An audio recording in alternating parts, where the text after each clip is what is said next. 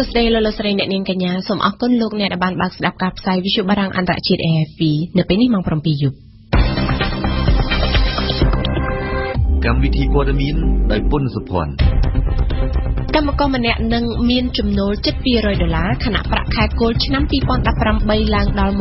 $170នៅក្នុងមួយខែមន្ត្រីសង្គមគិច្ច2នាក់ត្រូវតុលាការបង្គាប់ឲ្យឃុំខ្លួនក្រសួងព័ត៌មានប្រកាសលែងផ្ដាល់ប័ណ្ណសារព័ត៌មានដល់អ្នកកាសែត Cambodia Daily និងវិទ្យុអាស៊ីសេរីទិវាគ្រូបង្រៀនរដ្ឋាភិបាលនឹងពិភាក្សាពន្យាពេលជួលនិវត្តន៍របស់គ្រូគណៈសមាគមគ្រូបង្រៀនសុំដំឡើងប្រាក់ខែគ្រូឲ្យដល់$2លានហ្វីលីពីនអះអាងថាខ្លួននៅតែជាសម្ព័ន្ធមិត្តឥតងាករេរបស់សហរដ្ឋអាមេរិកទស្សនកិច្ចជាប្រវត្តិសាស្ត្រនៃព្រះចៅអារ៉ាប៊ីសាអូឌីតនៅមូស្គូក្រុង Oxford សម្រាប់ដកពានរង្វាន់សេរីភាពពីលោកស្រីអុងសានស៊ូជី RFI ប្រាក់ឈ្នួលអបបរមាកម្មករនយោជិកផ្នែកវិញ្ញាណភ័ណ្ឌកាត់ដេរនិងផលិតស្បែកជើងសម្រាប់ឆ្នាំ2018ខាងមុខនឹងកើនដល់$170ការសម្រេចដំឡើងប្រាក់ឈ្នួល$170ដល់កម្មករនយោជិកនៅពេលនេះបានធ្វើឡើងបន្ទាប់ពីនយោជកសហជីពនិងតំណាងរដ្ឋាភិបាលបានបើកការជជែកគ្នាជាចុងក្រោយនៅរសៀលថ្ងៃប្រហ័សនេះហើយសម្រេចយកតួលេខរួម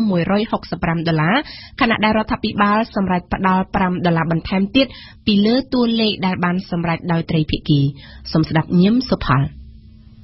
ទីបំផុតគណៈកម្មការប្រឹក្សាការងារដែលមានតំណាង16នាក់ពីភាគីនីមួយៗគឺភាគីនយោជកភាគីសហជីពនិងភាគីរដ្ឋាភិបាលបានធ្វើការបោះឆ្នោតសម្រេចយកតួលេខ$165ក្នុងការដំឡើងប្រាក់ឈ្នួលអបបរមាកម្មករនយោជកវិស័យកាត់ដេរនិងដេរស្បែកជើងសម្រាប់ឆ្នាំ2018ក៏ប៉ុន្តែក្រសួងការងារកម្ពុជាបានប្រកាសជាផ្លូវការថាប្រាក់ឈ្នួលអបបរមាកម្មករនយោជកឆ្នាំ2018គឺ$170ដោយហេតុថាលោកនាយករដ្ឋមន្ត្រីហ៊ុនសែនបានបន្ថែម$5ពីលើការសម្រេចនៃការចរចានៅថ្ងៃនេះការឈានទៅដល់ការបោះឆ្នោតតាមរយៈគណៈកម្មការប្រឹក្សាការងារហើយទទួលបានលទ្ធផលជាវិជ្ជមាននេះគឺបន្ទាប់ពីភាគីទាំង3បានជួបប្រជុំគ្នាជាលក្ខណៈបច្ចេកទេសចំនួន3ដងមកហើយដោយមិនអាចរកចំណុចរួមណាមួយបានមិនអាចរកចំណុចរួមបានដោយសារតែភាគីនយោជកមានលទ្ធភាពផ្ដល់ត្រឹម$162តែភាគីសហជីពកម្មករបានទាមទារ$170រីឯភាគីរដ្ឋាភិបាលវិញបានជ្រើសរើសយកតួលេខកណ្ដាលគឺ$165សម្រាប់សម្រួលមកការបោះឆ្នោតបានសម្រេចភាគច្រើនយកតួលេខ$165ដោយតួលេខនៃការស្នើរបស់រដ្ឋាភិបាលលើពីនេះប្រមុខរដ្ឋាភិបាលលោកហ៊ុនសែនបានសម្រេចភ្លាមបន្ថែម$5ឲ្យគ្រប់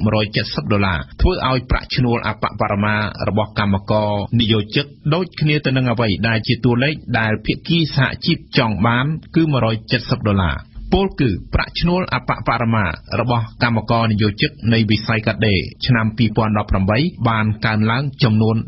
$17ធៀបទៅនឹងប្រាក់ឈ្នួលឆ្នាំ2017ដែលមាន$153ក្នុងមួយខែជាទូទៅការដំឡើងប្រាក់ឈ្នួលអបបរមារហូតដល់$170ដែលនឹងចាប់ផ្ដើមអនុវត្តពីថ្ងៃទី1ខែមករាឆ្នាំ2018ខាងមុខនេះត្រូវបានគេមើលឃើញថាជាចំនួនមួយសមរម្យខណៈដែលកម្មករម្នាក់នៅមានអត្ថប្រយោជន៍ប្រចាំខែផ្សេងទៀតដូចជាប្រាក់សហុយធ្វើដំណើរនិងស្នាក់នៅប្រាក់ធ្វើការទៀងទាត់ប្រាក់ថ្លៃបាយធ្វើការបន្ថែមម៉ោងដោយស្ម័គ្រចិត្តប្រាក់រង្វាន់អតីតកាលផ្សេងទៀតសរុបមកកម្មករនយោជិកម្នាក់ជាមធ្យមត្រូវគេរំពឹងថាទទួលបានប្រាក់បៀវត្សយ៉ាងតិចពី$187ទៅ$198ក្នុងមួយខែសូមបញ្ជាក់ថាប្រាក់ឈ្នួលកម្មករនយោជិកវិស័យកាត់ដេរកម្ពុជាបានកើនឡើងចាប់ពី$30រហូតដល់$170ក្នុងមួយខែខណៈដែលឧស្សាហកម្មមួយនេះមានអាយុកាលពីទសវត្សរ៍មកហើយនៅថ្ងៃនេះដែរក្រសួងការងារកម្ពុជាបានបញ្ជាក់ថាដើម្បីជួយសម្រួលបន្ទុកចំណាយរបស់នយោជករដ្ឋាភិបាលនិងពន្យាសុពលភាពការព្យួរទុកការបង់ប្រាក់រំដោះពន្ធលើប្រាក់ចំណេញរបស់រោងចក្រវិញ្ញាណភ័ណ្ឌកាត់ដេរផលិតស្បែកជើងនិងកាបូបសម្រាប់រយៈពេល5ឆ្នាំពីឆ្នាំ2018ដល់ឆ្នាំ2022ម្យ៉ាងទៀតរដ្ឋាភិបាលនឹងលុបថ្លៃកម្រៃថ្លៃនាំចេញ Export Management Fee នៅក្រសួងពាណិជ្ជកម្មផងដែរ ចំណែកលោកនាយករដ្ឋមន្ត្រីហ៊ុនសែននៅព្រឹកមិញនេះបានប្រាប់ទៅកាន់ស្ថាប័នពាក់ព័ន្ធសិក្សាពន្យាអាយុចូលនិវត្តន៍របស់គ្រូបង្រៀនពី60ឆ្នាំទៅ65ឆ្នាំប្រមុខរដ្ឋាភិបាលកម្ពុជាបានលើកឡើងដូចនេះនៅក្នុងពិធីអបអរទិវាគ្រូបង្រៀនពិភពលោកនៅឯវិទ្យាស្ថានជាតិអប់រំក្រៅពីបញ្ហានេះលោកនាយករដ្ឋមន្ត្រីក៏បានបញ្ជាក់អំពីបញ្ហាប្រាក់បៀវត្សរបស់គ្រូបង្រៀនផងដែរថានឹងកើនឡើងដល់ជាង1លានរៀលយ៉ាងតិចនៅឆ្នាំ2018តាក់ទងនឹងបៀវត្សគ្រូបង្រៀននេះសមាគមគ្រូបង្រៀនកម្ពុជាឯករាជ្យបានរៀបចំញត្តិមួយដាក់ទៅកាន់ស្ថាប័នរដ្ឋសំខាន់ចំនួន4ដើម្បីសុំដំឡើងប្រាក់បៀវត្សគ្រូបង្រៀនដល់2លានរៀលស្ថាប័នទាំង4រាប់តាំងតែពីរដ្ឋសភាក្រសួងអប់រំខុទ្ទកាល័យនាយករដ្ឋមន្ត្រីនិងទីស្តីការគណៈរដ្ឋមន្ត្រីសុទ្ធតែទទួលយកញត្តិដែលសមាគមគ្រូបង្រៀនកម្ពុជាឯករាជ្យយកទៅដាក់កាលពីព្រឹកមិញតុលាការក្រុងភ្នំពេញនៅថ្ងៃប្រហោះនេះបានចេញដីកាបង្គាប់ឲ្យឃុំខ្លួនមនុស្ស3នាក់នៅក្នុងនោះ2នាក់ជាបុគ្គលិកជាប់កិច្ចសន្យារបស់មន្ទីរសង្គមគិច្ចរាជធានីភ្នំពេញការឃុំខ្លួនមន្ត្រីសង្គមគិច្ចទាំងពីររូបនេះបានធ្វើឡើងបន្ទាប់ពីពួកគេបានជាប់ពាក់ព័ន្ធនឹងករណីកុមារនិងមនុស្សចាស់សុំទាននៅតាមភ្លើងស្តុបនៅក្នុងក្រុងភ្នំពេញដែលបញ្ហានេះរងការរិះគន់ថាជាការកេងប្រវ័ញ្ចកម្លាំងពលកម្មនិងជាហានិភ័យដោយសារគ្រោះថ្នាក់ចរាចរណ៍ផងដែរប៊ុនថនរាយការណ៍ការដែលតុលាការក្រុងភ្នំពេញបង្គាប់ឲ្យឃុំខ្លួនបុគ្គលិកជាប់កិច្ចសន្យានៃមន្ទីរសង្គមគិច្ចនៅព្រឹកថ្ងៃទី5តុលានេះគឺជាប់ប្រកាន់ទាក់ទងនឹងការកេងប្រវ័ញ្ចពលកម្មអ្នកដើរសុំទាននេះបើតាមដីការបស់ចៅក្រមស៊ើបសួរសាលាដំបងរាជធានីភ្នំពេញការបង្គាប់ឲ្យឃុំខ្លួននេះធ្វើឡើងតែមួយថ្ងៃប៉ុណ្ណោះក្រោយពីព្រះរាជអាជ្ញារងអមសាលាដំបងរាជធានីភ្នំពេញលោកហៅលីណាបានសម្រេចចាប់ប្រកាន់ជនសង្ស័យកាលពីម្សិលមិញពីបទញុះញង់កុមារឲ្យដើរសុំទានតាមក្រមព្រហ្មទណ្ឌដែលពួកគេអាចប្រឈមនឹងការជាប់ពន្ធនាគារពី5ដល់10ឆ្នាំបុគ្គលិកជាប់កិច្ចសន្យានៃមន្ទីរសង្គមគិច្ចដែលតុលាការបង្គាប់ឲ្យឃុំខ្លួននោះមានឈ្មោះខុតនឹមហៅតាលឹមអាយុ55ឆ្នាំនិងឈ្មោះហឹងសារ៉ូមហៅតារ៉ុំអាយុ42ឆ្នាំចំណែកបរិសម្នាក់ទៀតដែលមានឈ្មោះសានសិតអាយុ41ឆ្នាំជាអតីតអ្នកសុំទានហើយជាអ្នកដើរប្រមូលលុយពីអ្នកសុំទានតាមភ្លើងស្តុបក៏ត្រូវបានតុលាការបង្គាប់ឲ្យឃុំខ្លួននោះដែរលោកតូចច័ន្ទលីអ្នកនាំពាក្យក្រសួងសង្គមគិច្ចប្រាប់វិទ្យុបារាំងអន្តរជាតិ RFI ថាករណីបុគ្គលិកជាប់កិច្ចសន្យានៃមន្ទីរសង្គមគិច្ចរាជធានីភ្នំពេញនេះជាទង្វើបុគ្គលហើយក្រោយពេលមានបញ្ហាបែបនេះលោកថាក្រសួងអាចបញ្ចប់កិច្ចសន្យាពួកគេបានភ្លាមប៉ុន្តែលោកដាក់ការសង្ស័យថាអាចមានអ្នកជាប់ពាក់ព័ន្ធមួយចំនួនទៀតនៅពីក្រោយអ្នកដើរសុំទាននៅតាមភ្លើងស្តុបនេះគឺមិនមែនមានតែមនុស្សកំពេចកំពុកពី3នាក់នោះទេករណីកុមារដើរសុំទាននៅតាមភ្លើងស្តុបក្នុងរាជធានីភ្នំពេញត្រូវបានគេចាត់ទុកថាជាការកេងប្រវ័ញ្ចកម្លាំងពលកម្មកុមារហើយអាជ្ញាធររងការរិះគន់ថាមិនមានដំណោះស្រាយណាមួយជាក់លាក់ក្នុងការលុបបំបាត់បញ្ហានេះទាំងស្រុងនោះទេបើតាមលោកតូចច័ន្ទនេះក្រសួងសង្គមគិច្ចកំពុងជំរុញការស្រាវជ្រាវដល់ឫសគល់ករណីដែលមានកុមារនិងមនុស្សចាស់នៅតែបន្តដើរសុំទានតាមភ្លើងស្តុបដែលប្រឈមនឹងគ្រោះថ្នាក់ចរាចរណ៍នោះដែលក្រសួងព័ត៌មាននៅព្រឹកថ្ងៃទី5តុលានេះបានប្រកាសឈប់ផ្ដល់ប័ណ្ណសារព័ត៌មានដល់បុគ្គលិកឬអ្នករាយការណ៍ព័ត៌មានរបស់វិទ្យុអាស៊ីសេរីនិងកាសែត Cambodia Daily ទៀតហើយមូលហេតុគឺដោយសារតែអង្គភាពសារព័ត៌មានទាំងពីរបានប្រកាសឈប់ដំណើរការនិងបិទការិយាល័យរបស់ខ្លួននៅកម្ពុជាជាឯកតោភាគីvàសំណប់លំអិតព័ត៌មាន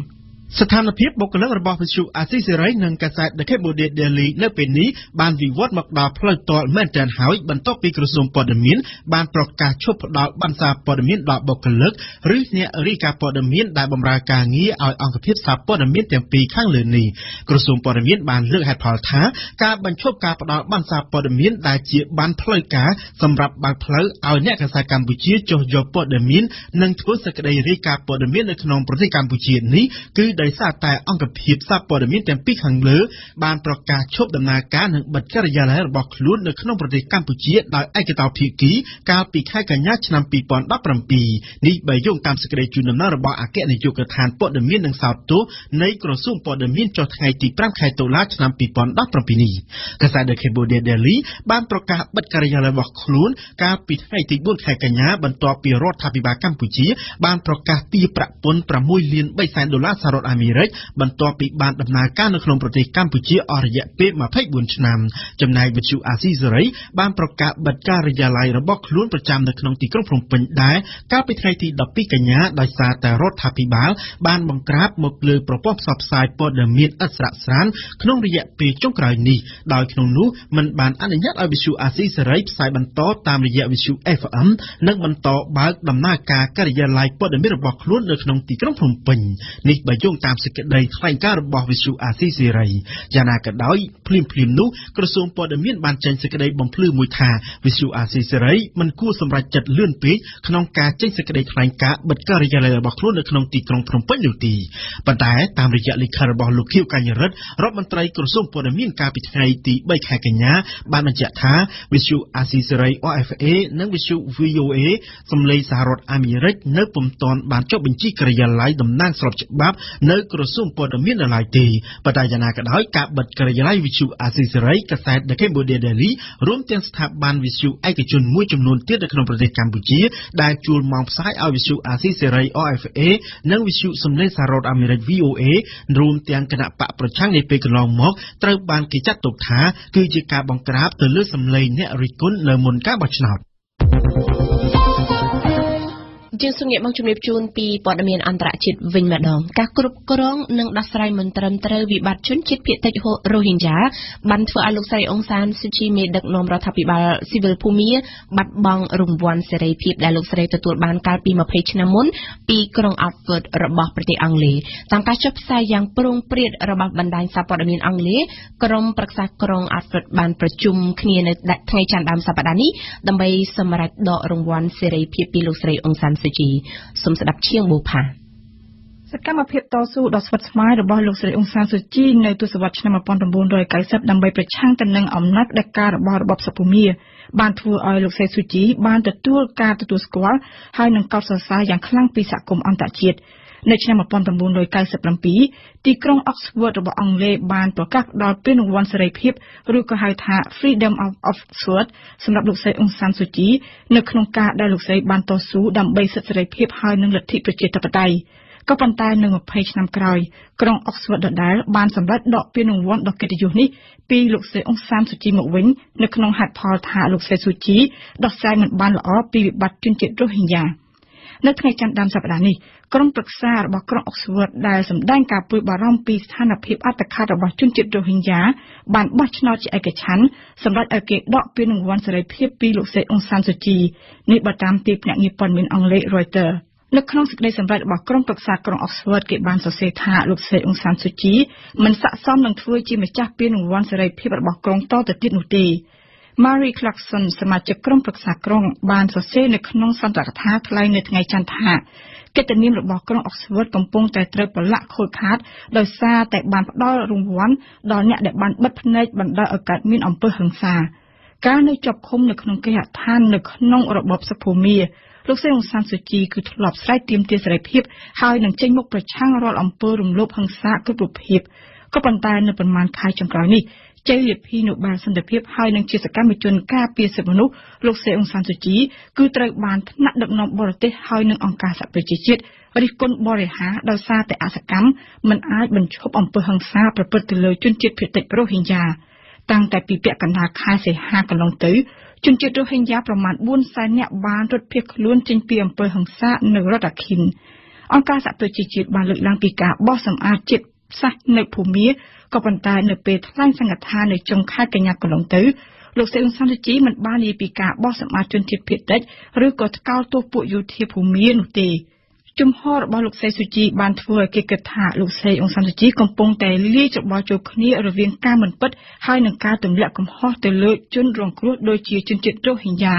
នៅសប្តាហ៍មុននៅមុនការប្រកាសដកពានរង្វាន់ពីក្រុង Oxford ទៅទៀតសាកលវិទ្យាល័យ Oxford ដែលធ្លាប់តែបានប្រគល់សញ្ញាបត្រកិត្តិយសដល់លោកស្រីអ៊ុងសានស៊ូជីនៅឆ្នាំ2012បានសម្រេចផងដែរដករូបថតលោកស្រីស៊ូជីចេញពីតារាងជនល្បីឈ្មោះរបស់សាលាចំណែកព្រះមហាក្សត្រសាល់ម៉ាននៃរាជាណាចក្រអារ៉ាប៊ីសាអូឌីតដែលល្ងាចម្សិលមិញទ្រង់បានយាងមកដល់ក្រុងមូស្គូនៅថ្ងៃប្រហ័ននេះទទួលជួបចរចាដោយលោកប្រធានាធិបតីរុស្ស៊ី Vladimir Putin ទស្សនកិច្ចដែលនៅរុស្ស៊ីប្រសិទ្ធនាមជាទស្សនកិច្ចថ្នាក់រដ្ឋត្រូវអាជ្ញាធរអារ៉ាប៊ីសាអូឌីតចាត់ទុកជាទស្សនកិច្ចប្រវត្តិសាស្ត្រត្បិតនេះគឺជាលើកទី1ដែលព្រះចៅសាអូឌីតទ្រង់បំពេញទស្សនៈជាផ្លូវការនៅរុស្ស៊ីជុំវិញព័ត៌មាននេះយើងនឹងវិលមកលម្អិតជាមួយនឹងកែឆាយានៅពេលបន្តិចទៀតនេះ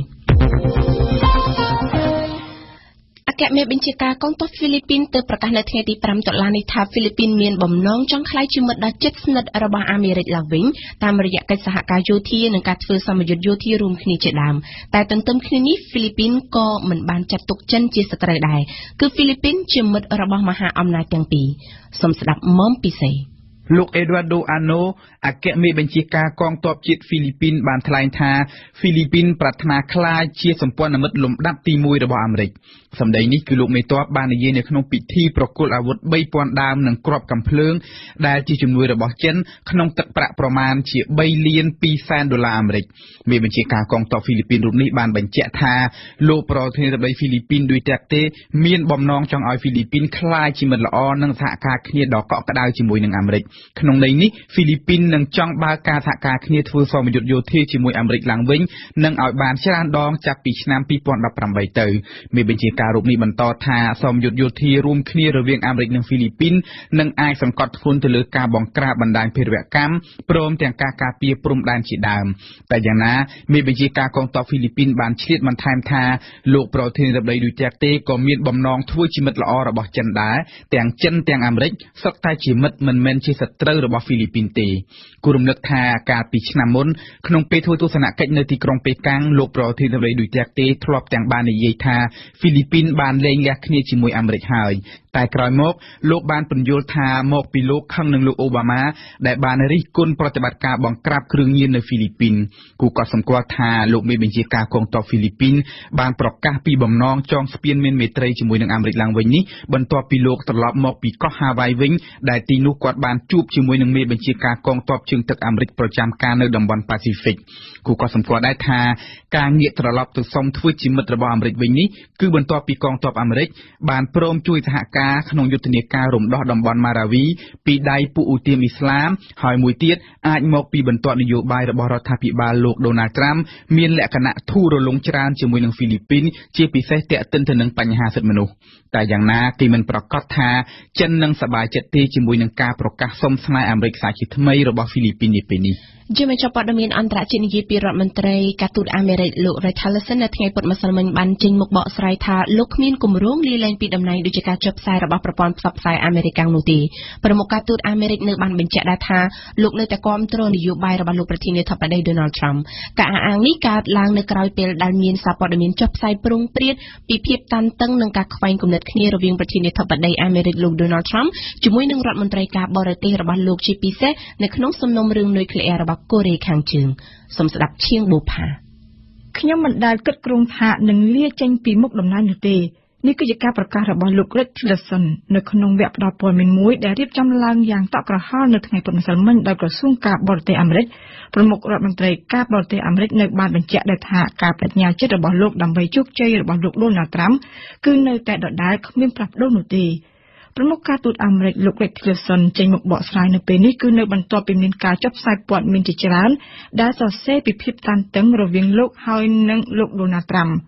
ប្រធានាធិបតីអាមេរិកគឺធ្លាប់បានការរំលឹកឲ្យមានសណ្ដាប់ធ្នាប់សាធារណៈឡើងវិញនៅក្រៅព័ត៌មានចុះផ្សាយរបស់ក្រុមហ៊ុន NBC តាមប្រព័ន្ធផ្សព្វផ្សាយអាមេរិកកាំង NBC នៅក្នុងកិច្ចប្រជុំមួយនៅក្រសួងការពារជាតិអាមេរិកកាលពីខែកក្កដាកន្លងទៅរដ្ឋមន្ត្រីការបរទេសអាមេរិកលោក Rex Tillerson ធ្លាប់បានតេះដៀលលោក Donald Trump ថាជាមនុស្សឈួតនិងបានគំរាមថានឹងលាលែងចេញពីមុខតំណែងរដ្ឋមន្ត្រីការបរទេសអាមេរិកលោក Rex Tillerson គឺបានបដិសេធមិនធ្វើអត្ថាធិប្បាយជុំវិញពាក្យសម្ដីដែលលោកបានប្រើនៅក្នុងកិច្ចប្រជុំនៅក្រសួងការពារជាតិនោះទេក៏ប៉ុន្តែក្រសួងការបរទេសអាមេរិកវិញបានចេញសេចក្តីថ្លែងការណ៍ជាផ្លូវការរុញច្រានចោលនៅព័ត៌មានចុះផ្សាយដោយ NBC នៅល្ងាចថ្ងៃពុធគឺនៅក្រៅការចេញមុខបកស្រាយរបស់លោក Rex Tillerson ប្រធានាធិបតីលោក Donald Trump បានបញ្ជាក់ថាលោកនៅតែមានជំនឿពេញទំហឹងទៅលើរដ្ឋមន្ត្រីការបរទេសរបស់លោកនិងថាព័ត៌មានដែលចុះផ្សាយកន្លងមកគឺជារឿងប្រឌិតដោយទូរទស្សន៍ NBC ទាំងលោក Donald Trump ហើយនិងលោក Rex Tillerson គឺហាក់ចង់បិទបញ្ចប់នៅព័ត៌មានចចាមអារាមដែលលើកឡើងពីភាពតានតឹងដែលកំពុងមានរវាងអ្នកទាំងពីរក៏ប៉ុន្តែនៅក្នុងការពិតជាក់ស្ដែងលោក Donald Trump ហើយនិង Rex Tillerson ទាំងពីរនាក់សុទ្ធតែជាមហាសេដ្ឋីនៅតែមិនអាចបិទបាំងនឹងការមិនចុះសម្រុងរវាងគ្នាជាពិសេសនៅក្នុងនយោបាយការបរទេសសូមបញ្ជាក់ថានៅប្រទេសចិនកាលពីថ្ងៃសៅរ៍សប្តាហ៍មុនលោក Rex Tillerson ធ្លាប់បានលើកឡើងថាអាមេរិកបានតាក់ទងដោយផ្ទាល់ជាមួយនឹងក្រុងព្យុងយ៉ាងនិងស្ទង់ចង់ឲ្យមានការចរចាឡើងវិញដើម្បីដោះស្រាយវិបត្តិនុយក្លេអ៊ែររបស់កូរ៉េខាងជើង ក៏ប៉ុន្តែនៅមួយថ្ងៃក្រោយគឺនៅថ្ងៃអាទិត្យប្រធានាធិបតីអាមេរិកលោកដូណាល់ត្រាំបែរជាសរសេរនៅក្នុងសារ Twitter ថាប្រមុខការទូតអាមេរិកកំពុងតែខាត់បងពេលវេលាដែលទៅចរចាជាមួយនឹងកូរ៉េខាងជើងនេះមិនមែនជាលើកទី1ទេដែលលោកដូណាល់ត្រាំបង្ហាញជំហរផ្ទុយពីនយោបាយការបរទេសរបស់លោក Rex Tillerson នៅក្នុងសំណុំរឿងនុយក្លេអ៊ែរកូរ៉េខាងជើងនេះប្រមុខការពារជាតិអាមេរិកវិញនៅថ្ងៃអង្គារកន្លងទៅបាននិយាយគាំទ្រការលើកឡើងរបស់ប្រមុខការបរទេសអាមេរិកដោយថាអាមេរិកនៅតែមានជំហរចង់ឲ្យមានការចរចាផ្លូវទូតដើម្បីដោះស្រាយវិបត្តិនុយក្លេអ៊ែរកូរ៉េខាងជើង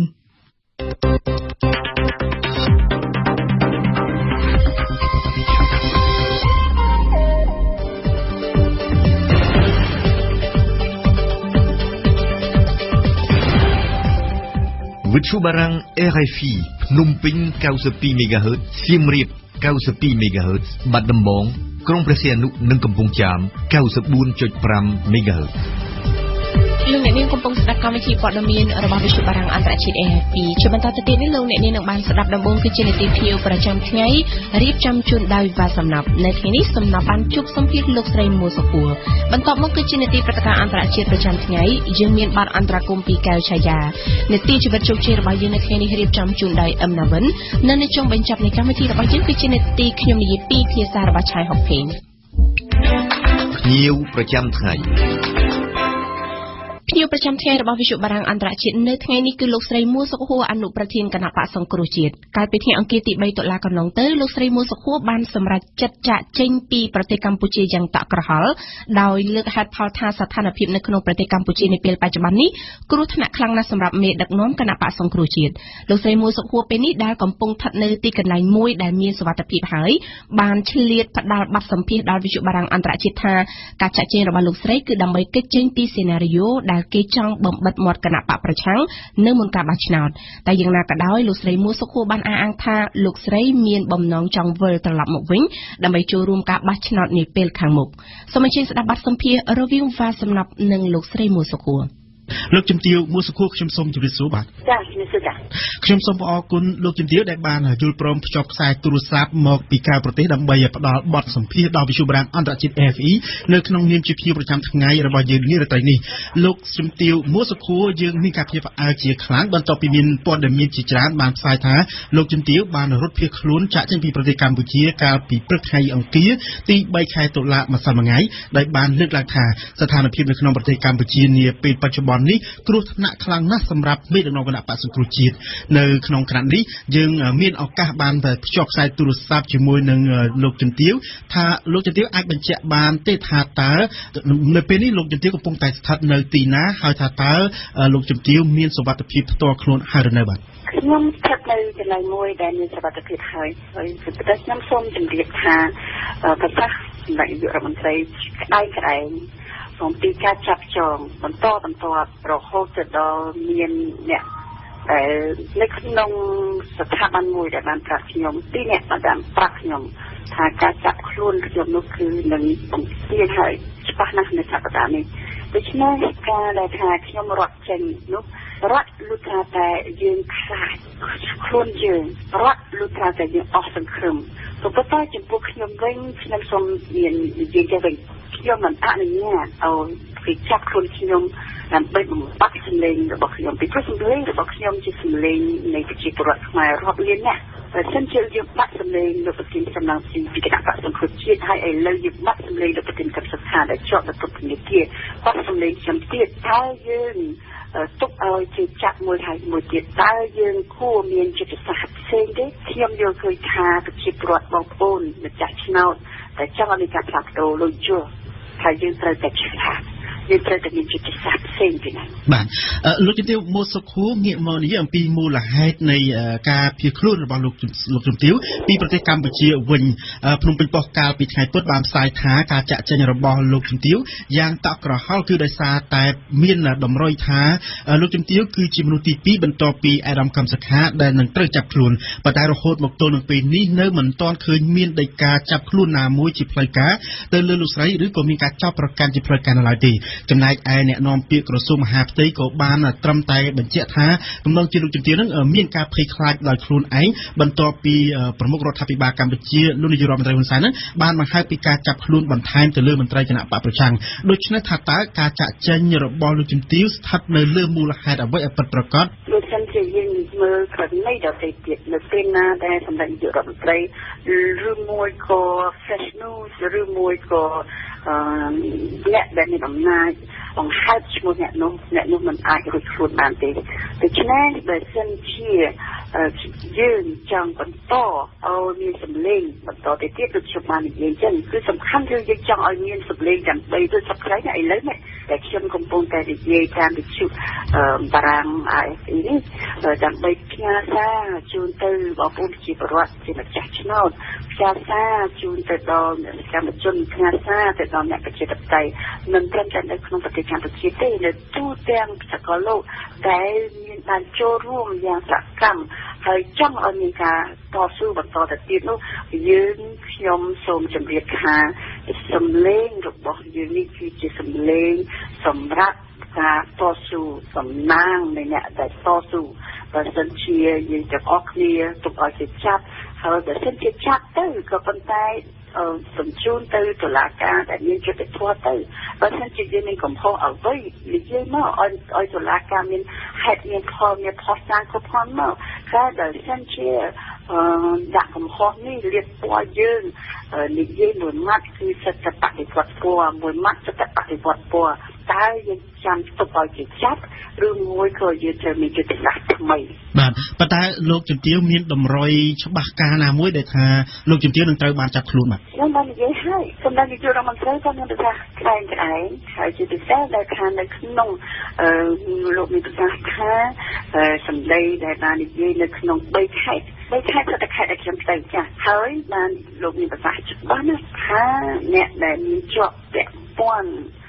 ហើយករណីនេះមិនមែនជាករណីទៅចាប់នឹងលោកប្រធានកម្មសុខាទេនៅមានតទៅទៀតចំពោះខ្ញុំវិញបើមិនតែប៉ុណ្្នឹងហើយយើងមិនរកយុទ្ធសាស្ត្រថ្មីអានេះយើងចាំយើងជាប់ព្រៃឈរហើយនៅសតពេលនេះយើងនៅសតតែ10ខែទៀតទេជួបឈានទៅដល់ការបោះឆ្នោតហើយតែនៅក្នុង10ខែនេះអ្នកដែលជាថ្នាក់ដឹកនាំនៃគណៈបកសង្គ្រោះជាតិជាប់ពន្ធនាគារជាប់នៅក្នុងករណីដែលគេរៀបពណ៌ថាជាករណីដ៏ធ្ងន់ធ្ងរក្បត់ជាតិនោះតើមានសម្លេងត្រង់ណាស់នឹងបន្តការតស៊ូរបស់យើងខ្ញុំជឿជាក់ថាបងប្អូនសកម្មជនរបស់យើងអ្នកគ្រប់គ្រងយើងនឹងឲ្យយើងជាថ្នាក់ដឹកនាំទាំងអស់នោះចូលក្នុងពន្ធនាគារទេហើយយើងត្រូវមានសម្លេងនៅពីក្រៅហើយខ្ញុំមានតំណែងតំណងច្រើននៅក្នុងពីក្រៅនៅពីក្រៅប្រទេសតែខ្ញុំបានធ្វើការងារក្រៅប្រទេសនេះច្រើនឆ្នាំណាស់មកហើយជាជំនាញរបស់ខ្ញុំហើយខ្ញុំមិនដែលចង់ប្រើទេខ្ញុំចង់នៅក្នុងប្រទេសជាតិយើងក៏ប៉ុន្តែបើសិនជាអស់សេរីភាពបើសិនជាអស់សម្លេងហើយខ្ញុំទៅក្នុងប្រទេសខ្ញុំត្រូវតែយកសម្លេងខ្ញុំមកប្រើនៅក្រៅប្រទេសទីគេនេះមិនមែនយើងយកជនបរទេសយកមកចាត់ចែងការងារឬមួយក៏ការដឹកនាំនៅក្នុងប្រទេសយើងទេក៏ប៉ុន្តែយើងត្រូវតែមានបណ្ដាញអ្នកប្រជាធិបតេយ្យនៅក្រៅប្រទេសដែលយើងអាចយកមកជួយបានប៉ុន្តែការចាក់ចេញរបស់លោកជំទាវពីប្រទេសកម្ពុជានៅពេលនេះមានន័យថាគឺជាការបោះបង់ឱកាសនៅក្នុងការតស៊ូនយោបាយនៅក្នុងប្រទេសហើយឬយ៉ាងណាបាទការតស៊ូក្នុងប្រទេសនៅក្រៅប្រទេសជាការតស៊ូដូចគ្នាយើងផ្សំគ្នាគឺយើងរំដោះពីការភាពអាចារ្យខ្ញុំមិនចង់ប្រើពាក្យហ្នឹងទេប៉ុន្តែបើសិនជាយើងមិនប្រើពាក្យហ្នឹងទីប្រើពាក្យអីបើសិនជាដឹងតែពីចាត់ចងហើយបញ្ជាតែចេញមកពីអ្នកដែលមានអំណាចតុលាការអស់ន័យទៅហើយតែយើងនៅបន្តនៅក្នុងការតស៊ូនឹងដោយរបៀបណាតែសិនជាយើងមិនរំដោះខ្លួនយើងចេញដើម្បីឲ្យទៅរោគទីលានទីកន្លែងណាដែលមានសុវត្ថិភាពហើយបន្តការតស៊ូរបស់យើងទៅទៀតបាទលោកជំទាវនៅឯទឹកដីក្រៅប្រទេសនៅពេលនេះលោកជំទាវដែលចាត់ទុកថាកំពុងតែមានសុវត្ថិភាពទៅហើយហ្នឹងតើលោកជំទាវនឹងធ្វើអ្វីទៀតនៅក្នុងយុទ្ធសាស្ត្រនយោបាយរបស់លោកជំទាវបន្ទាប់ពីការភៀសខ្លួនចេញពីប្រទេសកម្ពុជានៅពេលនេះបាទបងប្អូនបានលើហើយនៅសម្ភាររបស់ខ្ញុំនៅថាខ្ញុំបានទាមទារឲ្យអង្គការសហប្រជាជាតិក្តីឲ្យអង្គការនៅក្នុង ម្ចាស់ជំនួយក្តីសហគមន៍អន្តរជាតិក្តីឲ្យសូមឲ្យគិតគូរអំពីដាក់កំណត់អ្វីខ្លះកំណត់នៅក្នុងការបញ្ចេញវីសាជូនទៅដល់មន្ត្រីជាន់ខ្ពស់នៃរដ្ឋាភិបាលអត់មានប៉ះពាល់អីទៅដល់ប្រជាពលរដ្ឋគ្រប់ត្រង់អត់មានប៉ះពាល់អីទៅដល់ប្រជាពលរដ្ឋខ្មែរដទៃទៀតទេតែចំពោះមន្ត្រីជាន់ខ្ពស់ហើយជាពិសេសមន្ត្រីណាដែលមានឃើញថាមានការប៉ះពាល់ទៅដល់សិទ្ធិមនុស្សដល់ធ្ងន់ធ្ងរនៅប្រទេសកម្ពុជានោះខ្ញុំយល់ឃើញថាទីអន្តរជាតិនោះគួរតែមានបញ្ជីហើយបិទវីសាមួយរយៈខ្ញុំនិយាយតែពីមួយរយៈទេបាទទឹកតកាបាទយ៉ាងទៀតខ្ញុំសូមចាត់តកាខ្ញុំសូមឲ្យបញ្ជាក់ខ្ញុំមិនដែលនិយាយថាឲ្យដាក់ជំនួយទាំងអស់ពីបរទេសចូលដល់ប្រទេសកម្ពុជាទេសូមស្ដាប់ខ្ញុំឲ្យច្បាស់ខ្ញុំនិយាយអំពីជំនួយបច្ចេកទេសសម្រាប់ជូនទៅដល់មន្ត្រីជាន់ខ្ពស់មួយរយៈនិយាយតែសុទ្ធតែមួយរយៈដែរហើយខ្ញុំសូមបញ្ជាក់ជាថ្មីដល់ទៀតខ្ញុំមិនដែលនិយាយថាដាច់ជំនួយណាដែលធ្វើឲ្យប៉ះពាល់ទៅដល់ភាពកម្មវិធីផ្ទាល់ដូចជាកម្មវិធីអភិវឌ្ឍកសិកម្មសុខភាពអប់រំជូនដល់ក្រសួងទាំងអស់នោះទេខ្ញុំមិនដែលនិយាយទេតែខ្ញុំបាននិយាយមែនខ្ញុំបាននិយាយអំពីការដាក់ដាច់ឬមួយក៏ផ្អាកនៅអ្វីដែលពាក់ព័ន្ធទៅដល់ថ្នាក់ដឹកនាំជាន់ខ្ពស់និងគ្រួសារថ្នាក់ដឹកនាំជាន់ខ្ពស់ទេដើម្បីឲ្យមានការគិតគូរសារឡើងវិញជាសល់មិនដល់10ខែផងតែយើងទៅបោះឆ្នោតរបៀបណាបើសិនជានិយាយតែពីចាប់ចងបើសិនជាអស់សម្លេងគណៈបកសង្គ្រោះជាតិតែយើងចូលរួមនៅក្នុងការបោះឆ្នោតរបៀបណាបាទលោកជំទាវមុខសុខួរនៅពេលដែលលោកជំទាវបានទៅដល់ក្រៅប្រទេសនៅពេលនេះលោកជំទាវបានចោទប្រកាន់រដ្ឋាភិបាលលោកនាយករដ្ឋមន្ត្រីហ៊ុនសែនបច្ចុប្បន្ននេះថាកំពុងតែរៀបចំសេណារីយ៉ូដើម្បីឲ្យជន់ឈ្លីឆន្ទៈពលរដ្ឋខ្មែរជាង3លាននាក់ដែលបានបោះឆ្នោតគ្រប់គ្រងឲ្យគណៈបកសង្គ្រោះជាតិកាលពីឆ្នាំ2013និងការបោះឆ្នោតឃុំសង្កាត់កាលពីឆ្នាំ2017នេះប៉ុន្តែមានចំណុចណាខ្លះដែលលោកស្រីចាត់ទុកថាគឺជាសេណារីយ៉ូដើម្បីជន់ឈ្លីឆន្ទៈពលរដ្ឋខ្មែរនោះបាទបើសិនជាពលរដ្ឋខ្មែរអត់មានព័ត៌មានអត់មានវិទ្យុគេកាត់ចោលអត់ទៅហើយអាស៊ីសេរីនៅណា VOA នៅណាគ្រាន់តែសូមយកការថាមកពីអាស៊ីសេរីឬ VOA ក៏ត្រូវតែមានការចាត់ចងត្រូវតែបិទនិយាយតែពីបិទចាត់ចងចាចោះបើសិនជាតំណាងរាស្ត្រដែលជាតំណាងរបស់ពលរដ្ឋចុះទៅមូលដ្ឋាននិយាយគឺសិតតែថាជាការញុះញង់ត្រូវតែប្រឈមមុខនឹងការចាក់ចងទៀតតើយើងទៅជំរុញឲ្យប្រជាពលរដ្ឋលោកបានទទួលព័ត៌មានយ៉ាងម៉េចនឹងមិនថាយីទៅដល់សេរីភាពនៃម្ចាស់ឆ្នោតនៃប្រជាពលរដ្ឋនិងតំណាងរបស់ប្រជាពលរដ្ឋទេបាទលោកជំទាវមុខសុខួរបន្ទាប់ពីលោកជំទាវបានចាក់ចេញទៅពីប្រទេសកម្ពុជានៅទៅថាតើលោកជំទាវនឹងមានគម្រោងវិលត្រឡប់មកកាន់ប្រទេសកម្ពុជាវិញនៅពេលណាមួយទេបាទមាតុភូមិទឹកដីជាទីស្នេហារបស់យើងគ្មាននរណាចង់ចាក់ចេញទេខ្ញុំធ្លាប់បានចាក់ចេញពីមាតុភូមិយើងតាំងពីសម័យសង្គ្រាមតាំងពីសម័យខ្មែរក្រហមខ្ញុំស្គាល់ណាស់នៅលោកការលំបាកនៅពេលដែលយើងចាក់ចេញពីមាតុភូមិយើងខ្ញុំគ្មានអ្វីក្រៅតែចង់ត្រឡប់មកវិញទេមកចូលរួមនៅក្នុងការបោះឆ្នោតដោយសេរីត្រឹមត្រូវនិងយុត្តិធម៌ពីព្រោះយើងមានជំនឿថាគណៈបកសង្គ្រោះជាតិនឹងឈ្នះទៀតដោយសារអស់ពេលខ្ញុំសូមអរគុណលោកជំទាវមុខសុខួរដែលបានផ្ដល់បទសម្ភាសន៍ពីក្រៅប្រទេសបន្ទាប់ពីលោកជំទាវបានចាក់ចេញកាលពីថ្ងៃអង្គារកន្លងទៅខ្ញុំសូមបញ្ជាក់លោកអ្នកស្ដាប់ឡើងវិញថាលោកជំទាវមុខសុខួរគឺជាអនុប្រធានគណៈបកសង្គ្រោះជាតិខ្ញុំសូមអរគុណនិងសូមជម្រាបលាលោកជំទាវបាទចាសូមអរគុណសូមជម្រាបលាហើយសូមបានផ្ញើជូនដល់បងប្អូនប្រជាពលរដ្ឋប្រគុណព្រះសង្ឃគ្រប់អង្គទាំងអស់ដោយស្មោះបំផុតគឺខ្ញុំបកករណាខ្ញុំចង់ត្រឡប់ទៅវិញចូលរួមនៅក្នុងការបោះឆ្នោតដោយត្រឹមត្រូវសេរីនិងយុត្តិធម៌ដើម្បីសង្គ្រោះជាតិយើងបាទអរគុណលោកជំទាវជម្រាបលាបាទអរគុណជម្រាបលាចា៎កម្មវិធីនេះសហការឧបត្ថម្ភដោយ Cambodia Probiotic ជាផលិតផលធម្មជាតិ 100% មានប្រសិទ្ធភាពខ្ពស់ដល់សុខភាពដូចជាជួយសម្រួលការរំលាយអាហារបំបាត់ stress ធ្វើឲ្យពិសាបាយបានសម្រានលក់ស្រួលនិងបំបាត់ការឈឺសន្លាក់ឆ្អឹង Cambodia Probiotic ជាផលិតផល PPM និង Confidel ហើយចែកចាយដោយក្រុមហ៊ុន DKSH ផាកាហ្វេជាភោជនីយដ្ឋានបម្រើគុយទាវកាហ្វេឈ្ងុយឆ្ងាញ់ចាប់ពីព្រឹករហូតដល់ល្ងាចនិងជាទីកន្លែងបង្កើនមិត្តភាពសហគ្រិនភាពដៃគូពាណិជ្ជកម្មរបស់លោកអ្នកសាកលវិទ្យាល័យឯកទេសនៃកម្ពុជា CUS សិក្សាដើម្បីគុណភាពសិក្សាដើម្បីសមត្ថភាពវិជ្ជាជីវៈសិក្សានៅ CUS CMU លេងកាហ្វេដោយម៉ាស៊ីនប្រូបាតដែលមានតែមួយគត់នៅកម្ពុជាទំនាក់ទំនងតាមទូរស័ព្ទលេខ011 816 222និង011 816 222 ព្រឹត្តិការណ៍អន្តរជាតិប្រចាំថ្ងៃនៅក្នុងនីតិព្រឹត្តិការណ៍អន្តរជាតិប្រចាំថ្ងៃរបស់វិទ្យុបារាំងអន្តរជាតិនៅថ្ងៃនេះយើងនិយាយពីទស្សនកិច្ចជាប្រវត្តិសាស្ត្រនៃព្រះចៅអារ៉ាប៊ីសាអូឌីតនៅមូស្គូហើយជុំវិញព័ត៌មាននេះយើងមានប័ណ្ណអន្តរកម្មពីកៅឆាយាជំរាបសួរឆាយាជំរាបសួរសោភ័ណ្ឌឆាយាជាបឋមតើអ្វីទៅជាគោលដៅនៃទស្សនកិច្ចមិនធ្លាប់មានរបស់ព្រះចៅអារ៉ាប៊ីសាអូឌីតនៅរុស្ស៊ីនាពេលនេះបាទសោភ័ណ្ឌជាបឋមតាមដែលភាគីអារ៉ាប៊ីសាអូឌីតបង្ហាញไว้ដឹងប្រធានបទនៃកិច្ចចរចាគឺអំពីទំនាក់ទំនងរវាងប្រទេសទាំងពីរនិងមធ្យោបាយសម្រាប់ផ្ដល់ធម្មពលដល់វាឲ្យរីកផុសផុលឡើងព្រមទាំងបញ្ហាតំបន់និងបញ្ហាអន្តរជាតិប្រកបដោយបច្ចុប្បន្នភាពចំណែកប្រពន្ធរុស្ស៊ីរំអិតថាលោកប្រមុខរដ្ឋរុស្ស៊ីពិភាក្សាជាមួយព្រះចៅអារ៉ាប៊ីសាអូឌីតគឺបញ្ហាសហប្រតិបត្តិការទ្វេភាគីពេញមួយចង្កោមតែម្ដងបូកទាំងសហប្រតិបត្តិការក្នុងវិស័យពាណិជ្ជកម្មសេដ្ឋកិច្ចវិនិយោគនិងវប្បធម៌ជាតុល្យការនៃកិច្ចចរចាគូភាគីនឹងចុះហត្ថលេខាលើឯកសារមួយចំនួនជាអាចសាច់រឿងគឺប៉ះលើវិស័យធម្មពលស្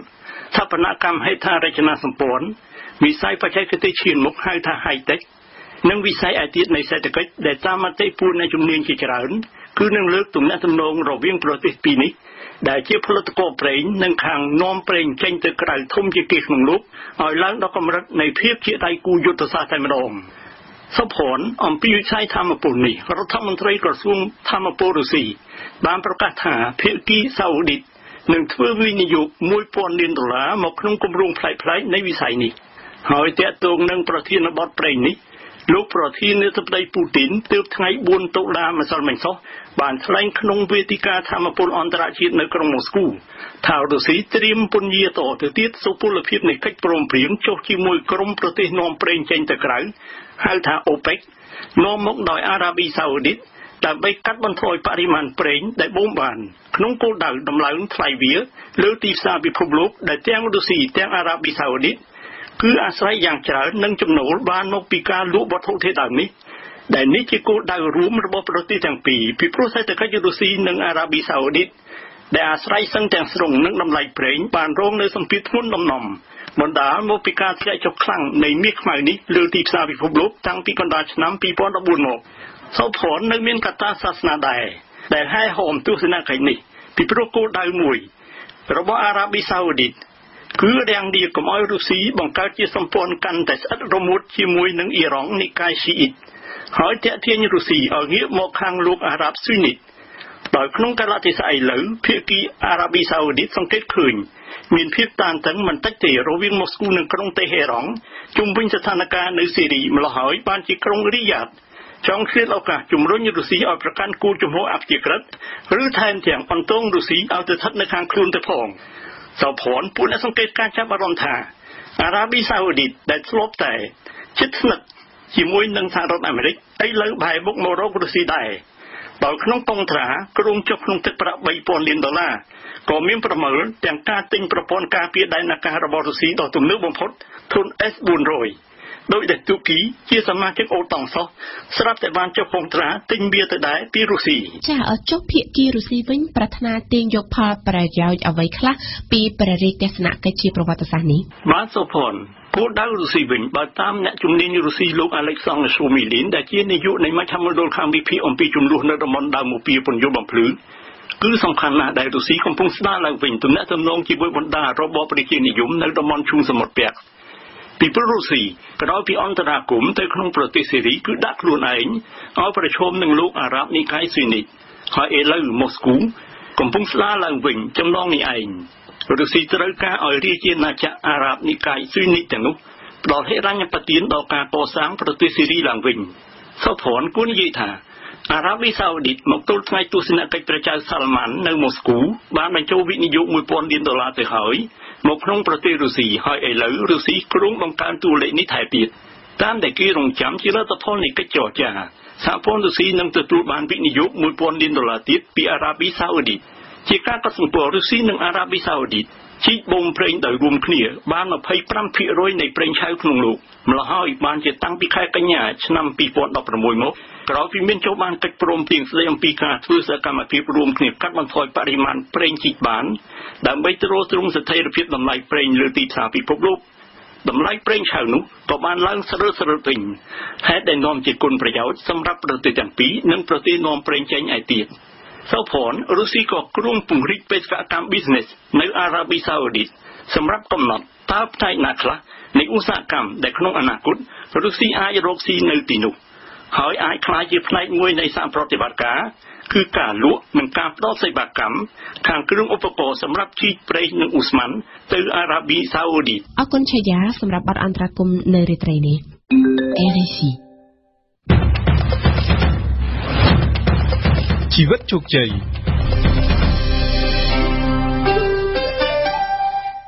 នៅក្នុងនីតិជីវិតជោគជ័យរបស់យើងនៅថ្ងៃនេះអំណវិនសូមណែនាំលោកអ្នកឲ្យស្គាល់ពីដំណើរជីវិតរបស់លោកឃីមសុកហេងអ្នកឯកទេសបណ្ដុះបណ្ដាលជំនាញធ្វើឲ្យជីវិតជោគជ័យជាកូនកសិករនៅខេត្តព្រៃវែងលោកឃីមសុកហេងនិយាយថាការគិតជាវិជ្ជមានជាកត្តាមួយនៅក្នុងចំណោមកត្តា5ចំណុចដែលនាំឲ្យលោកគេចចេញពីភាពក្រីក្របានសូមអញ្ជើញស្ដាប់ដូចតទៅខ្ញុំសូមជម្រាបសួរលោកឃីមសុកហេងបាទសូមជម្រាបសួរខ្ញុំបាទជឿថាមានសិស្សនិស្សិតនិងពលរដ្ឋជាច្រើនណាស់ដែលបានស្គាល់លោកតាមរយៈអ្វីដែលលោកបានធ្វើជាគ្រូបណ្ដុះបណ្ដាលជាច្រើនឆ្នាំមកហើយលើជំនាញភាពជាអ្នកដឹកនាំ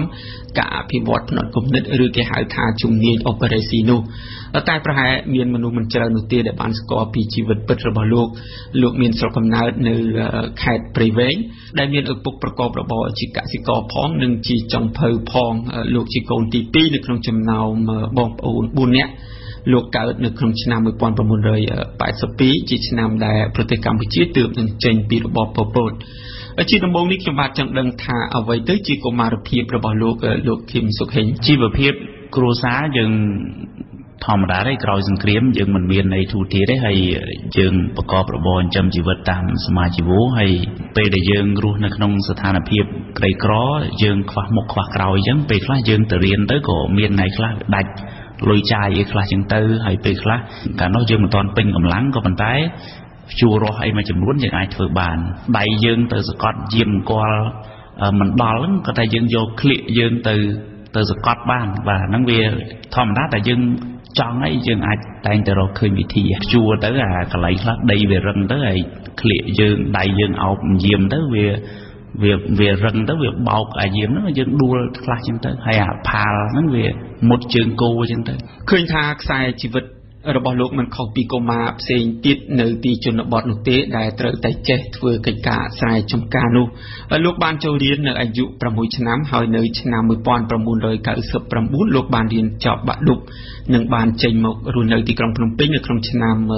2000នៅមុនពេលអនុញ្ញាតឲ្យកូនចាក់ចេញឆ្ងាយពីផ្ទះម្ដាយរបស់លោកបានវិច្ចអង្ករចំនួន20គីឡូក្រាមនិងប្រាក់ 52,000 រៀលទុកឲ្យកូនជាមួយនឹងការផ្ដាំផ្ញើឲ្យកូនខំរៀនតើលោកនៅចាំទេថាអ្វីខ្លះជាបណ្ដាំផ្ញើរបស់ម្ដាយរបស់លោកកាលនោះលោកឃីមសុកហេងអ្វីដែលគាត់ផ្ដាំហើយខ្ញុំចាំមកដល់បច្ចុប្បន្ននេះគឺថាកូនប្រឹងមានអនាគតហើយគាត់ផ្ដាំថាមានតែការអប់រំទេដែលអាចធ្វើឲ្យកូនមានអនាគតល្អហើយគាត់និយាយបកស្រាយថែមខ្លះគាត់ថាគ្រួសារយើងវាក្រតចំនួនទៅហើយបើសិនជាកូនមិនចេះទៀតអាហ្នឹងវានៅតែជាកសិករតចំនួនរហូតតែបើសិនជាកូនប្រឹងកូនរៀនចាប់ពីជីវិតកូនទៅគឺកូនមានការវិវត្តបាទពាក្យហ្នឹងបើយើងប្រៀបធៀបនឹងដើមឈើវាជាឫសកែវនៃជីវិតរបស់ខ្ញុំគាត់ជំរាបជូនគាត់ថាម៉ែបានផ្ដល់កំណើតឲ្យកូនជួយកូនឲ្យរៀនបានចប់បាក់ឌុបអញ្ចឹងជីវិតចាប់ពីបាក់ឌុបទៅមុខទៀតអាហ្នឹងខ្ញុំទទួលខុសត្រូវខ្លួនឯងអញ្ចឹងម្ដាយគាត់យំដែរគាត់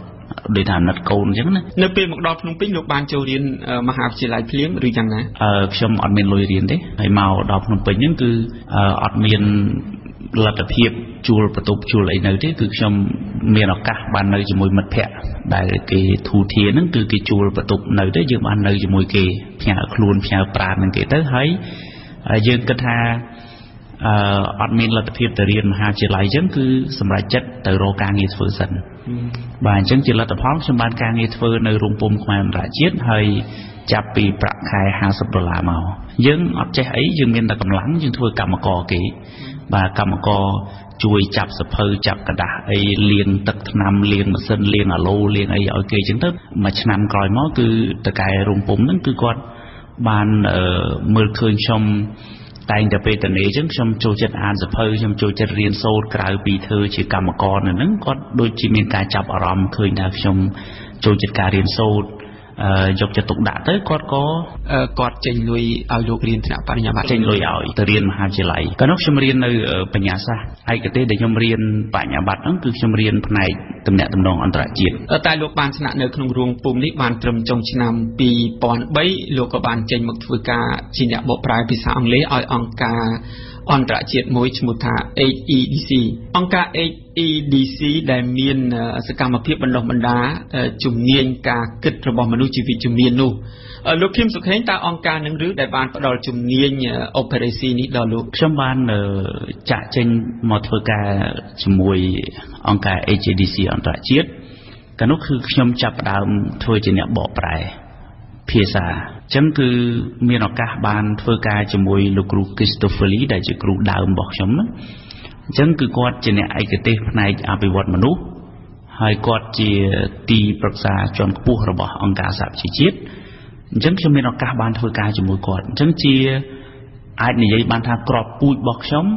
ត្រូវបានផ្សំនៅក្នុងរោងពុម្ពរយៈពេល2ឆ្នាំជាងអញ្ចឹងគឺថាខ្ញុំមកដុះនៅក្នុងដីមួយទៀតបាទនៅអង្គការ HDC អន្តរជាតិដោយសារតែឆ្លងកាត់បទពិសោធន៍ជាអ្នកបកប្រែហ្នឹងហើយដែលញ៉ាំងឲ្យខ្ញុំបានចេះនៅចំណេះដឹងទាំងអស់ហ្នឹងនៅឆ្នាំ2005ស៊ូណាមីក៏កើតឡើងអញ្ចឹងលោកគ្រូក៏គាត់បានត្រូវបានអង្គការ USAID គេអញ្ជើញគាត់ទៅឥណ្ឌូនេស៊ីទៅគឺធ្វើឲ្យឱកាសការដឹកនាំអង្គការអន្តរជាតិបន្តនៅក្នុងប្រទេសកម្ពុជាហ្នឹងគឺខ្ញុំត្រូវតែទទួលខុសត្រូវហើយខ្ញុំក៏បានក្លាយទៅជាគ្រូបណ្ដុះបណ្ដាលបាទហើយជំនាញដែលល្បីជាងគេហ្នឹងគឺវគ្គបណ្ដុះបណ្ដាល operation ហ្នឹងឯងពេលហ្នឹងហើយដែលឈ្មោះលោកគ្រូគឹមសុខេងត្រូវបានសិស្សនិស្សិតនិងមន្ត្រីរាជការបុគ្គលិកអង្គការសង្គមស៊ីវិលបានស្គាល់នោះបាទពេលនោះគឺច្រើនមែនទែនដោយសារតែទាំងអង្គការជាតិនិងអង្គការអន្តរជាតិម្ចាស់ជំនួយនៅមានលុយច្រើនហើយកម្មវិធីបណ្ដុះបណ្ដាលពង្រឹងសមត្ថភាពបុគ្គលិកគឺពេញនិយមណាអញ្ចឹងគេថាគេចាយលុយច្រើនទៅលើកម្មវិធីបណ្ដុះបណ្ដាលហើយខ្ញុំត្រូវបានគេកក់គេកំងបន្តអញ្ចឹងទៅហើយគេបានស្គាល់ច្រើនវិទ្យាស្ថានសិក្សាដើម្បីជោគជ័យលោកបានបង្កើតនៅឆ្នាំ2005ដោយមុនដំបូងដាក់ឈ្មោះថាមជ្ឈមណ្ឌលសិក្សាដើម្បីជោគជ័យចុងឆ្នាំ2005ហ្នឹងយើងបង្កើតមជ្ឈមណ្ឌលសិក្សាដើម្បីជោគជ័យប៉ុន្តែដល់ពេលយើងធ្វើយូរទៅវាតម្រូវការហ្នឹងវាកាន់តែធំទៅហើយយើងទទួលបាននៃការទុកចិត្តនិងជឿជាក់ទៅយើងក៏បានបំលែងទៅជាវិទ្យាស្ថានសិក្សាដើម្បីជោគជ័យយើងមានកម្មវិធីបណ្ដុះបណ្ដាលបាទជាច្រើនគឺមានទាំងវគ្គបណ្ដុះបណ្ដាលខ្លីគឺវគ្គ AML soft skill ដោយសារតែឥឡូវនេះគឺល្បីរឿង soft skill ហ្នឹងហើយយើងមានកម្មវិធីបណ្ដុះបណ្ដាលបុគ្គលិករបស់ក្រុមហ៊ុនឯកជនឃើញថាទម្រាំមានថ្ងៃនេះលោកបានខិតខំតស៊ូច្រើនណាស់គ្មានទេសាច់ញាតិនៅក្នុងទីក្រុងក៏ប៉ុន្តែលោកបានតស៊ូនៅក្នុងទីក្រុងនេះពីការធ្វើការតូចតាចហើយក៏បានក្លាយជាអ្នកជំនាញខាងបណ្ដុះបណ្ដាលពីការគិតដើម្បីភាពជោគជ័យដល់មនុស្សផ្សេងទៀតខ្ញុំបាទចង់ដឹងថាមានមូលហេតុអ្វីសំខាន់ដែលនាំឲ្យលោករីកចម្រើនមកដល់ពេលនេះនោះសំណួរនេះល្អខ្ញុំគិតថាកន្លឹះសំខាន់របស់ខ្ញុំទី1គឺទស្សនៈរីកចម្រើនពាក្យអង់គ្លេសយើងថាយើង open mind សម្រាប់អនាគតរបស់យើងអញ្ចឹងទស្សនៈរីកចម្រើនហ្នឹងគឺយើងរស់ក្នុងក្តីសង្ឃឹមយើងគិតថាហេតុអីបានជាគេក្រដែរគេធ្វើកើតហេតុអីបានជាគេអត់ខ្សែអត់បាក់ពួកមិនបានគេធ្វើការងារបានល្អគេធ្វើធំអញ្ចឹងយើងមានទស្សនៈហ្នឹងថាបើគេធ្វើកើតហេតុអីបានយើងបញ្ញាប់ប្រាប់ខ្លួនឯងថាខ្ញុំមិនអាចទៅមិនរួចធ្វើមិនកើតកត្តាទី2ដែលធ្វើឲ្យខ្ញុំទៅមុខលឿនដោយសារខ្ញុំបានកំណត់នៅគោលដៅច្បាស់លាស់នៅក្នុងជីវិតរបស់ខ្ញុំ5ឆ្នាំទៅមុខទៀត10ឆ្នាំទៅមុខទៀត20ឆ្នាំទៅមុខទៀតខ្ញុំធ្វើអីខ្ញុំបានអីកំណត់គោលដៅជីវិតខ្លួនឯងហើយចំណុច សំខាន់ទី3គឺត្រូវតែមានគ្រូដើមល្អពាក្យអង់គ្លេសគេហៅថាទៅ find mentor គ្រូដើមនេះខុសពីគ្រូធម្មតាអញ្ចឹងដូចលោកគ្រូ Christopher គាត់ជា mentor របស់ខ្ញុំមួយក្នុងចំណោម mentor របស់ខ្ញុំ18នាក់មកដល់បច្ចុប្បន្ននេះទី4គឺការអប់រំខ្ញុំស្រឡាញ់ការអប់រំខ្ញុំគិតថាកើតមកជាតិធាតុមកចានគេរៀនបានខ្ពស់ត្រឹមណាខ្ញុំចង់រៀនដែរទី5សម្រាប់ជីវិតរបស់ខ្ញុំគឺតាក់ទងទៅនឹងទំនាក់ទំនងសង្គមល្អអញ្ចឹងនៅពេលដែលយើងមាន social network យើងមានទំនាក់ទំនងសង្គមល្អការដែលយើងមានទំនាក់ទំនងល្អក៏ជាដើមទុនសម្រាប់យើងយកទៅវិនិយោគនៅក្នុងជីវិតរបស់យើងទៅមុខទៀតដែរជាការពិតណាស់លោកបានបង្រៀនមនុស្សជាច្រើនណាស់ពីវិធីសាស្ត្រដើម្បីធ្វើឲ្យជីវិតជោគជ័យនោះក៏ប៉ុន្តែខ្ញុំចង់សូមឲ្យលោកសង្ខេបពីគន្លឹះសំខាន់ជាការចែករំលែកដល់ប្រិយមិត្តអ្នកស្ដាប់វិទ្យុបារាំងអន្តរជាតិថាតើមានអ្វីខ្លះដែលជាកត្តាសំខាន់នាំឲ្យមនុស្សយើងជោគជ័យនោះបាទជាសាររបស់ខ្ញុំទៅកាន់បងប្អូនជាយុវជនជំនាន់ក្រោយគឺខ្ញុំចង់ជម្រាបជូនថាប្រទេសយើងគឺជាប្រទេសមួយដែលកំពុងតែមានការវិវត្តហើយយើងជាសមាជិកអាស៊ានយើងជាប្រទេសមួយក្នុងចំណោមពិភពលោកអញ្ចឹងសូមឲ្យយុវជនគឺមានក្តីសង្ឃឹមមានភាពជឿជាក់ចំពោះឱកាសដែលយើងមានសម្រាប់ការរីកចម្រើននៅក្នុងជីវិតរបស់យើងហើយយើងត្រូវប្រឹងខិតខំអភិវឌ្ឍខ្លួនឯងមានតែយើងមានបញ្ញាយើងចេះទេថ្ងៃក្រោយគេឲ្យឱកាសយើងធ្វើអីយើងធ្វើកើតតែបើយើងអត់ចេះគេឲ្យឱកាសយើងក៏យើងធ្វើអត់កើតដែរអញ្ចឹងគឺយើងអាចនឹងខ្លាយទៅជាអ្នកដែលត្អូញត្អែអញ្ចឹងសាររបស់ខ្ញុំកុំត្អូញត្អែត្រូវប្រឹងរស់នៅដោយភាពជឿជាក់ថាខ្លួនឯងអាចធ្វើបានអរគុណលោកគឹមសុខហេងដែលបានយល់ព្រមផ្ដល់បទសម្ភាសន៍ជាមួយវិទ្យុបារាំងអន្តរជាតិនៅពេលនេះនៅក្នុងកម្មវិធីជីវិតជោគជ័យខ្ញុំសូមរំលឹកជូនលោកអ្នកស្ដាប់ថាលោកគឹមសុខហេងជាអ្នកជំនាញខាងបណ្ដុះបណ្ដាលគំនិតគិតពីភាពជោគជ័យហើយបច្ចុប្បន្ននេះលោកគឺជាស្ថាបនិកនិងជាសមាជិកគណៈកម្មការនយោបាយរបស់វិទ្យាស្ថានសិក្សាដើម្បីជោគជ័យខ្ញុំសូមអរគុណហើយជម្រាបលាលោកបាទសូមអរគុណលោកអំណរិនដែលបានមកធ្វើបទសម្ភាសន៍ខ្ញុំបាទស្ដាប់វិទ្យុបារាំងអន្តរជាតិ RFI នៅពេលនេះកម្មវិធីព័ត៌មានរយៈពេលពេញ1ម៉ោងរបស់យើងបានឈានចូលមកដល់ទីបញ្ចប់សូមអរគុណចំពោះការយកចិត្តទុកដាក់តាមដានស្ដាប់របស់អស់លោកអ្នកអរគុណ Rosa ដែលបានជួយបញ្ជាខាងផ្នែកបច្ចេកទេសនៅពេលនេះនាងខ្ញុំប៉ុនសុភ័ណ្ឌនិងសហការីវិទ្យុបារាំងអន្តរជាតិ RFI សូមអរគុណសូមជម្រាបលា